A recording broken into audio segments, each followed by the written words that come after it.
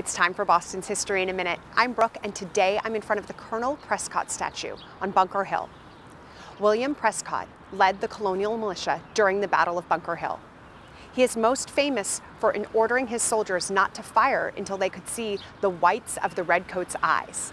Except he might have not been the first to use that phrase, and he may have never actually said it that day. The British had launched 2 assaults up Bunker Hill and been pushed back both times by the colonists. As a result, the colonial supply of gunpowder was greatly diminished. During the British 3rd assault up the hill, Prescott ordered his men not to fire on the redcoats until they were within 15 yards of them.